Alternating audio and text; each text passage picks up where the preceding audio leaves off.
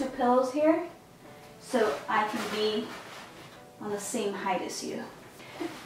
Do you even Are we the same height? You're kind of taller. Should I remove one pillow? Uh-oh. Yeah, that's better. No. Hey guys, Assalamu alaikum and welcome back to my channel. And as you can see, my husband is joining me for this video. Assalamu alaikum everybody. As you can tell from the title of this video, we'll be speaking about how do we make our marriage work. We actually just celebrated our 5-year anniversary as a married couple, but we have known each other way longer than 5 years. Do you want to give them a little backstory for the people who are probably new to our channel? Yeah, so pretty much this is how it started. You know, we were in college, we were just like students, I think first year of college, and our circle of friends, we kind of had mutual friends, and Omaya and I became friends in school, and that's kind of how we first met each other. When we were 18. We were 18 years old, yeah. Yes. First year of college. Yep. I wanted to add to that. I don't look at Omaya as my wife. Like, I look at her as more than that. Best friend, companion, person that I'm trying to grow with. So, you know, when you kind of put a title on, okay, that's just my wife. Sometimes, like, we're programmed, like back in the day, oh, that's your wife. But the fun stuff you do with your boys and all that, it's or with not, your girlfriends. or whatever the case may be, right? But it's not really like that. I feel like that's why, alhamdulillah, our relationship has been strong because we're like best friends first. Why are you sweating? It's hot as hell in here, and she has these lights beaming on my forehead. So with that being said, we're going to share some of the tips that make our marriage work. What I would say is to date and date often. For us, it's easy because we don't have jobs where it's very time consuming. We also don't have children, and we know that a lot of times when you have children, that can distract you, or you just don't put too much effort into your marriage because you're so into your child, into your children, into their needs. So in that case, what I recommend is to date and have at least one time out of the week where you're like, you know what? On Fridays, we'll just make Fridays date nights. We'll hang out as a family, but then at night, we should have a date night so we can rekindle the love or just talk. And I mean, whatever it is that you guys like, if you both have a common interest in an activity, then do that together. Also, give compliments to one another like we used to. That's something that can fade throughout the marriage. Like in the beginning, you're just like, ooh, you're looking so handsome, and I like what you're wearing. And then later on, you're just like, all right, you look good. You look alright. And then sometimes you don't say anything at all. That's so like what you should. So complimenting. Yeah. And pretty much what you just said is one aspect of love. Like, love is so huge. It's so broad. And I feel like ultimately, I feel like just understanding your significant other, right? So knowing what they love. It could be from the little things. The little things go a long way. So if your wife just likes this certain little thing from a store and you surprise her with it, little things like that just keep things going. Oh, he's thinking about me. He's busy at work, but he's bringing me something. Like, just little things like... How about like a morning text? He always wakes up earlier than me, and when I look at my phone, there's Mo. Hey babe, good morning. Hey babe, I miss you. And it's just the most amazing message to wake up to. That's a cute way also of keeping the love alive. Yeah, little things. Just little things go a long way, like you said. Yeah. I feel like this happens maybe like 4 or 5 times a day. That's just a part of life when you don't see eye to eye.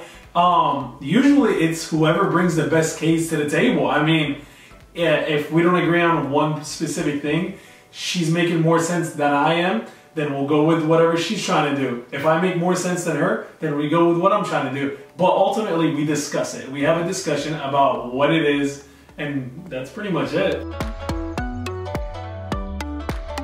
Yeah, I mean, hanging out with friends shouldn't be something that you give up just because you're married. Of course, yeah. We all know a person that after they got married, they disappeared. That's what I'm saying! I don't think it should ever be like that. It's so so annoying. Like, why do people do that? They turn into a ghost. It almost makes me feel like, okay, were we not friends then? What? Am I not like entertaining enough for you? Because now you're married and you're off to your new adventure, so you forgot all about me? Good thing for us, honestly, is like our friends are like we pretty much have the same friends. Because we went to college together, so we pretty much had the same group of friends. But at the same time, there's a lot of my boys that I grew up with.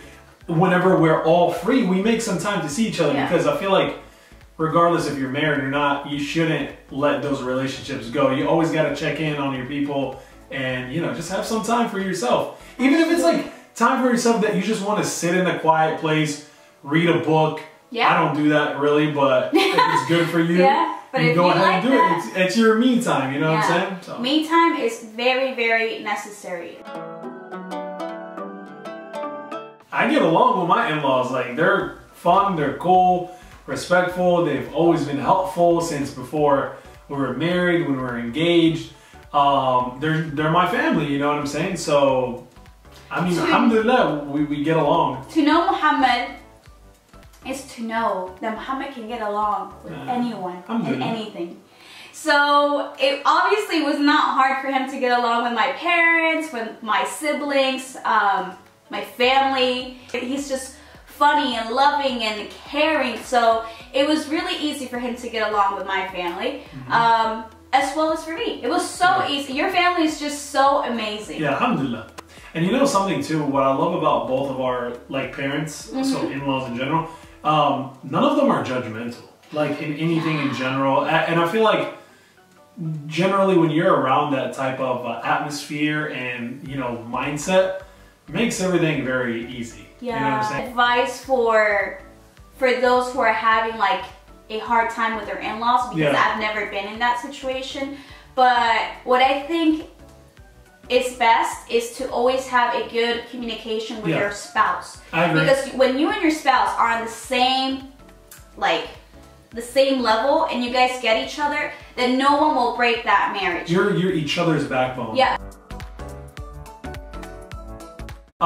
We feel like religion is key and it's #1 priority. So we're not perfect. I can speak for myself. I'm not perfect. I have a lot of work to do. Neither am I. But at the same time, we push each other. I think it's very important to encourage one another and not be judgmental as to like, why did you miss a prayer? Yeah. Why did you read Quran today? Yeah. Oh, you had better things to do? So how about we talk to each other and be like, babe, you know, I know today you had a hard day. Today you might have missed a couple prayers, but let's make sure tomorrow's not like that. Yeah. And when you talk to that person in a kind way, you're motivating them to be like, yeah, I can do this. We're touching on prayer just because, you know, in Islam we pray 5 times a day and different times throughout the day.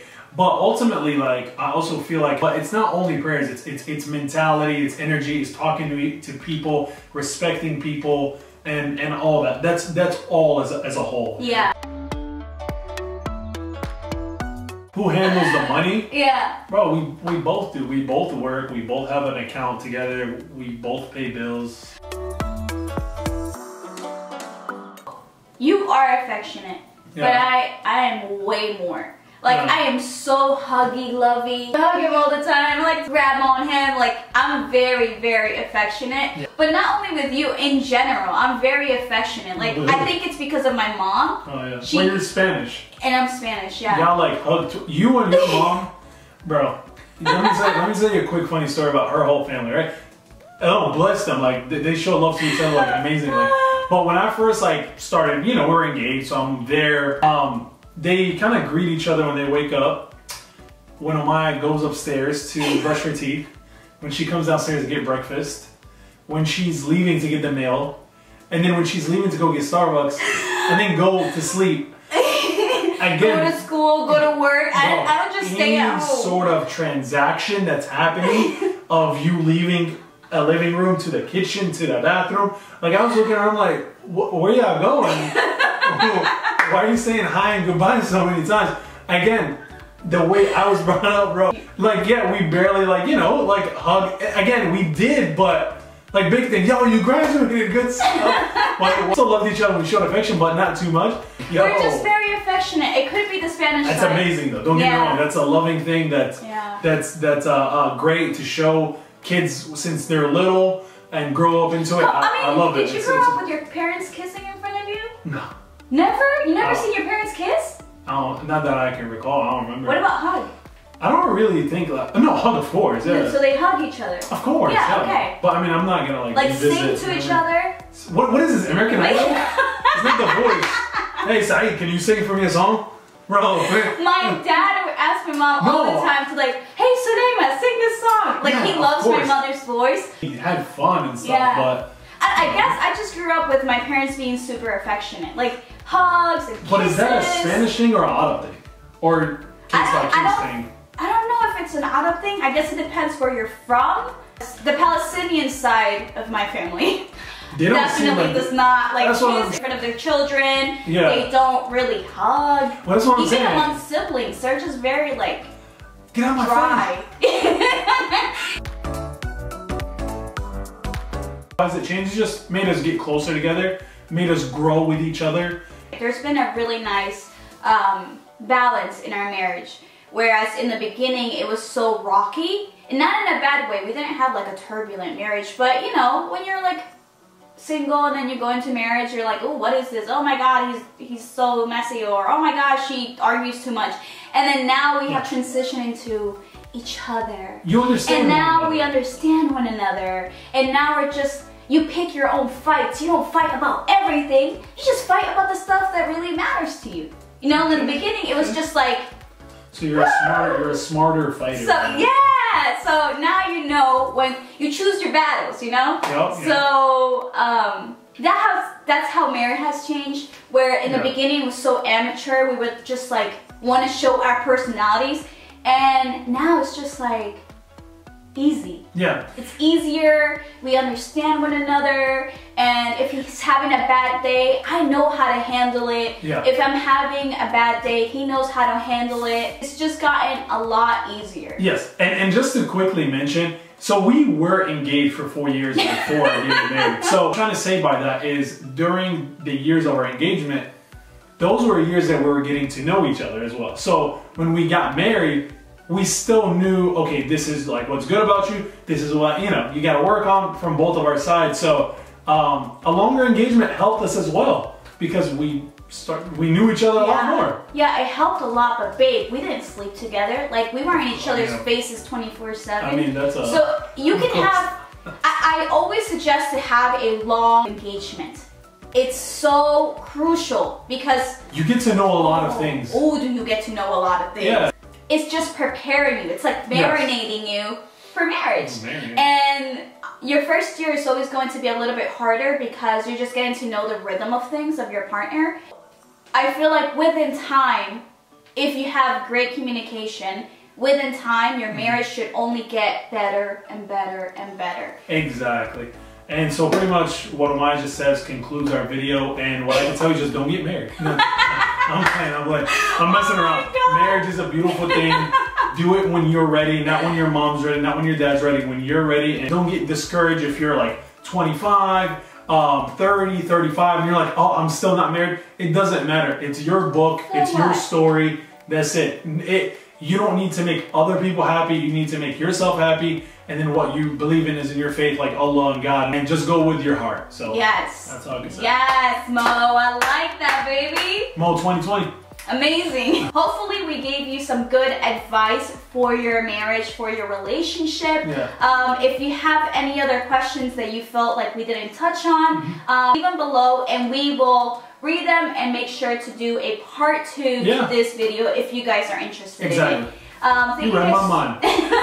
Thank you guys so much for watching, and thank you for your love and support. Please do not forget to check us out on Instagram. We post a lot of stuff on Instagram, especially Instagram stories. So if you want to see what we're up to day to day, make sure you check our Instagram's account. They're down here. And love you guys. See you next week. Sit down, everybody. Bye. Peace.